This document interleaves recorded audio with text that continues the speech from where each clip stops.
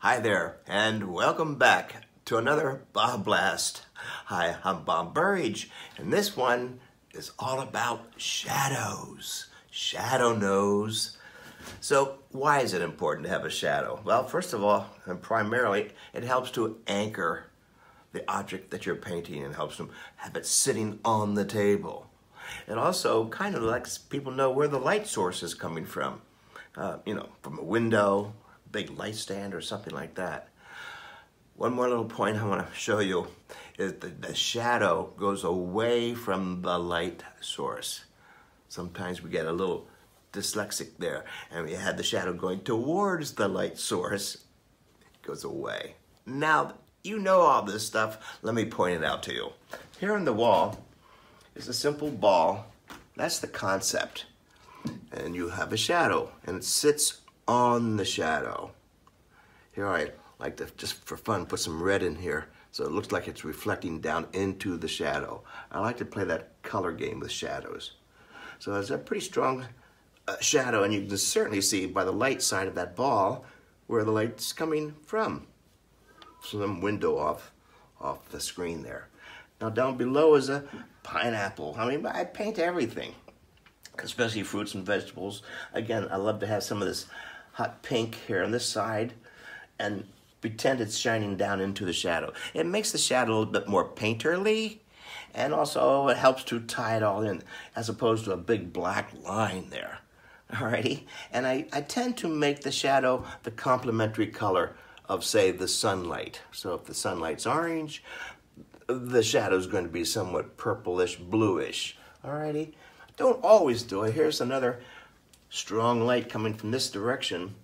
And this, instead of bluish, I just took the same colors that were here in the pair. I just threw them in there. My warm-ups, even when I'm doing my carrot figures, even in the warm-up techniques, I'm still putting a shadow. Otherwise, they'd be floating in space. All right.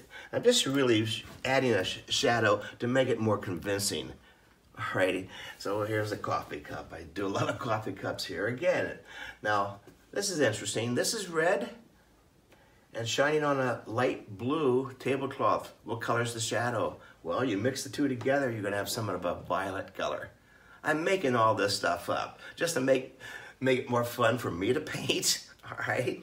So here's another situation where I'm pretending the light's coming inside that bottle of red wine and bouncing around in here and shines into the shadow itself. So now the shadow gets to be a little bit red. Okay, here's a still life with lots of different kinds of shadows. This is a good example of bringing in more of a bluish shadow. And you know that it must be pretty bright outside. Alrighty, but now let's get back to the table because I have so many more things to show you. And I'm going to do some demos.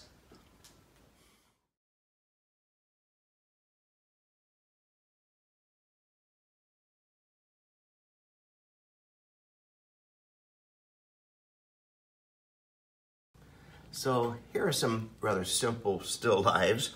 I like to experiment with different kinds of shadows, even though I'm painting the same thing over and over and over and over again. That's called practice. And I still like to play around with a really strong shadow, which again emphasizes where the light's coming from. Here's a kind of a Wayne Thiebaud-ish type of a painting in one of my coffee cup series. It just ended up that way. But here again, I have the yellow coffee cup and the shadow, which would be bluish, but when I hit the yellow coffee cup, it turns green. So I get to play like that too. That's kind of fun stuff. On the inside of the coffee cup, I could have had a darker yellow, but I just picked up the same purple that I had inside over here and added it over here. Continuing on over here, even just, here's where I get to play with different colors. No matter what I'm doing, I still have my dark, light, and blue shadow. Those shadows can be any colors, by the way, any colors. And just to point out, I'm going to do a landscape now. This is one of my abstract, really loose landscapes, but I don't really show where the shadows are.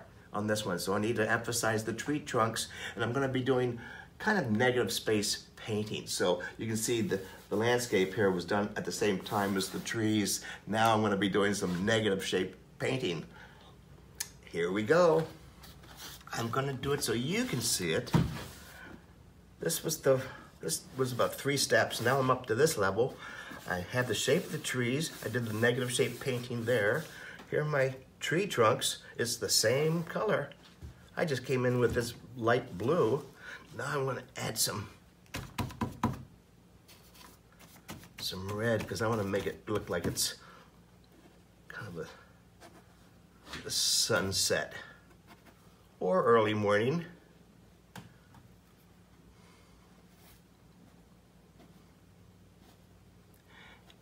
And you can tell that the sun must be over here because now this one's going to be going off this direction. I just do that for pure fun. Then my finger comes in and emphasizes tree trunks. There we go. How about a red one over here? Whoa. And I'm using the negative space. And then fade it away a little bit. I like that red. I'm gonna have it come down in here, do it again. Really like that. I think I'm gonna add some blue shadows in here. Let's see what that looks like. Here's my blue.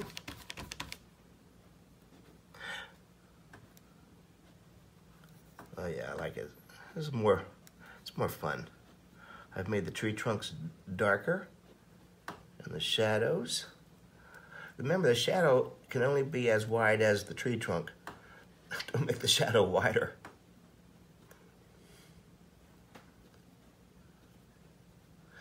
Of course, you can do anything you want to do.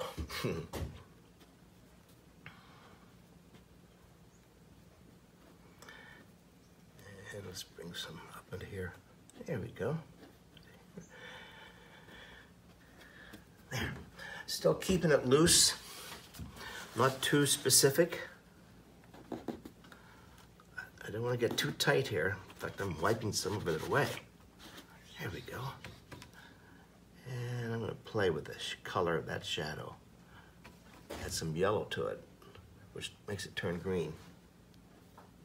Anyway, think about shadows. It helps the viewer know where the light's coming from.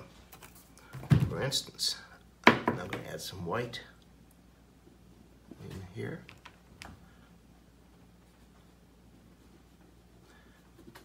I'm doing it with my finger, only because it's quicker for a demo.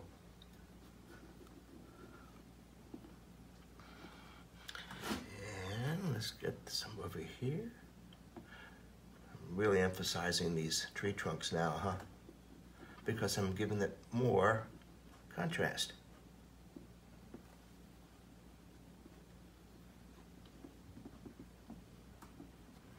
Make sure if you use your hands with no gloves, make sure you use some kind of hand lotion to protect your hands. Like Burt's Bees, that kind of stuff. All right, I'm gonna stop at this point. I think I made my point.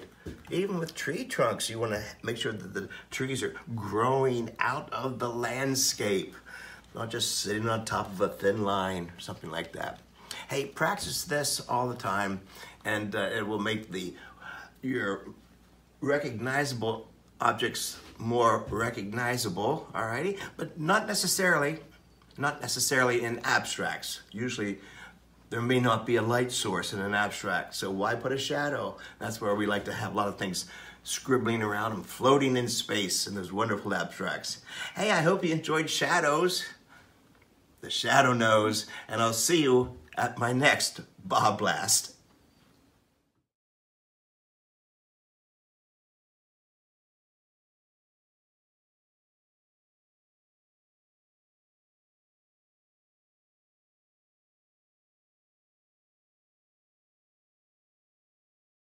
Hi, this is Bob Burridge inviting you back to another virtual jury show. The last ones were so successful. We decided to do another one, and this one is called Mirror Image, a reflection. It can either be about yourself, it can be about your best friend, it can be abstract, it can be realism. Your interpretation, and it can, so as you can see here, it can be from realistic to abstract. Your interpretation. I love this theme, mirror image. So 2D, all paintings. I can't wait to do all of this. And we have Sharon DeGiulio, who is our national juror for this one. You want to get into the show because she has such great explosive tastes on all kinds of art. You know, she used to run the Art of the Carolinas, and now she's somewhat retired, but we pulled her out of retirement so she can now jury your work. This is going to be exciting. This $2,000 worth of prizes. Mirror image, your interpretation. Good luck, and remember the deadline is May the 3rd. Hurry up and start painting your portraits of anyone you want. Take care. Thanks for watching.